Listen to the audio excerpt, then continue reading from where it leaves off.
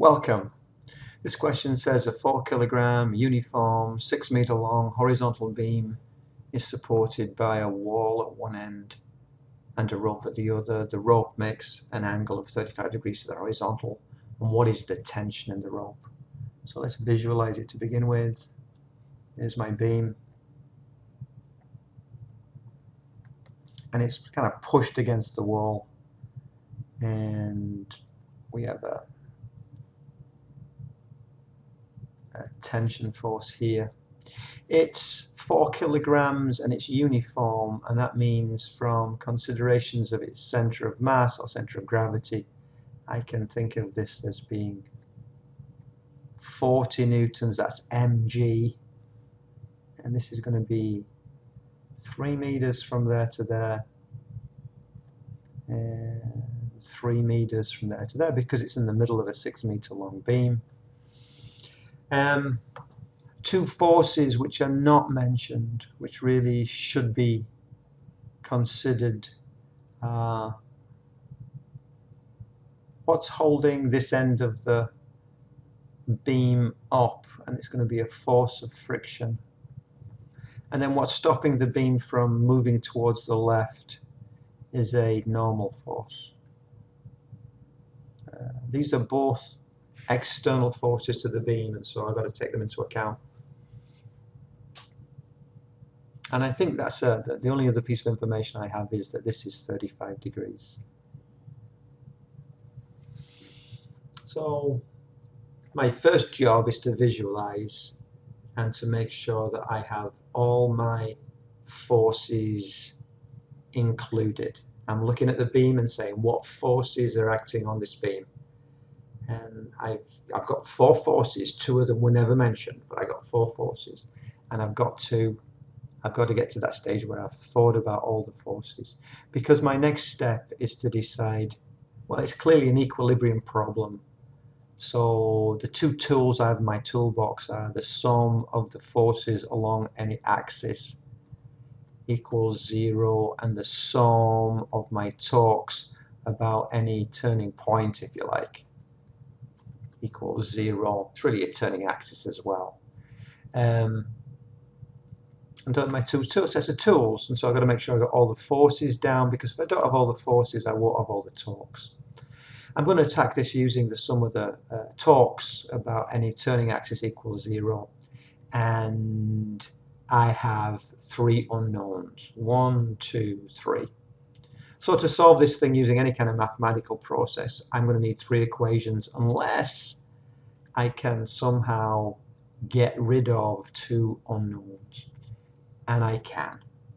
And what I do is I work on the principle that if I put the turning axis through a force, then that force causes no torque about that turning axis. So if I pick anywhere along this vertical line, if I put my turning axis anywhere along that vertical line, FF has no torque. And if I put my turning axis anywhere on this horizontal line, then Fn has no torque. Well, the simple thing to do is if I put my turning axis there, then neither one of them creates any torque. Their forces still exist, but they don't create any torque about that turning axis. So I've got rid of 2 unknowns by carefully picking where my turning axis is.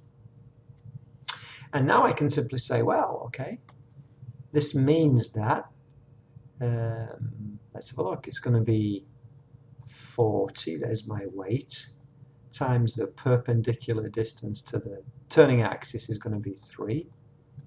And remember, if I look at this and it seems to be creating a tendency towards clockwise rotation, and it is, I'm going to call it negative.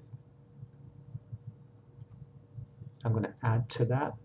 Now, my force, let's emphasize my force. My force, let's make it a bit bigger. My force is not perpendicular to the distance I know. So for the torque caused by this tension, I need to either work out the perpendicular distance to the force, or I have to work out the component of the force that is perpendicular to the distance that I know. And to my mind, there's no right answer on this, but to my mind,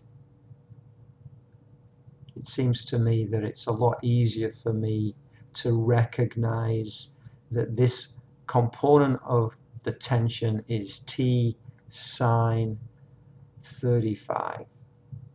That's what that is. And I know the perpendicular distance to that component of force.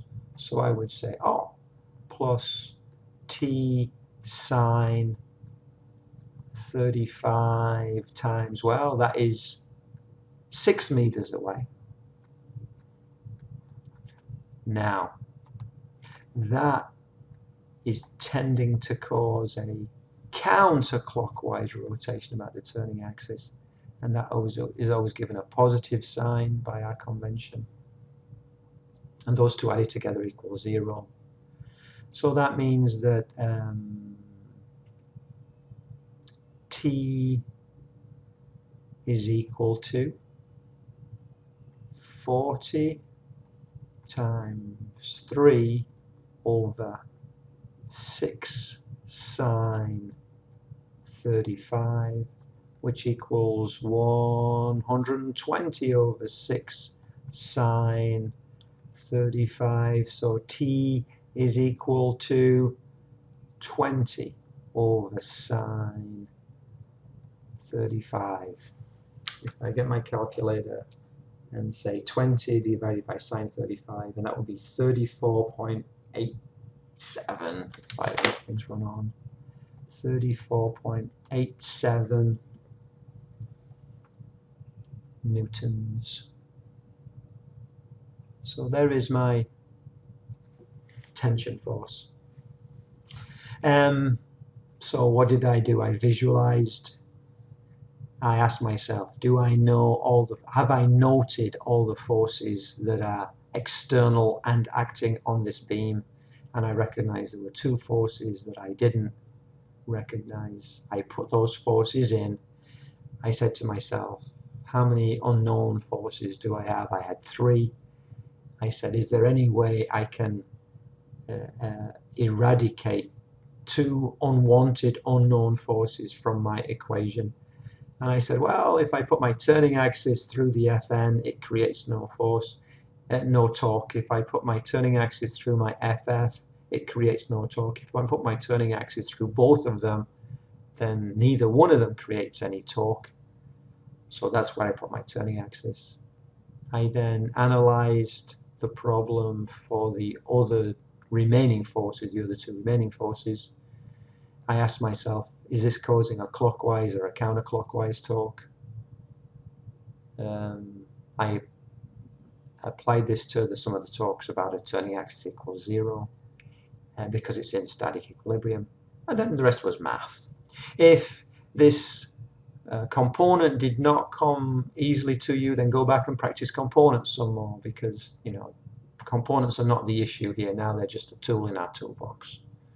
And there we have it.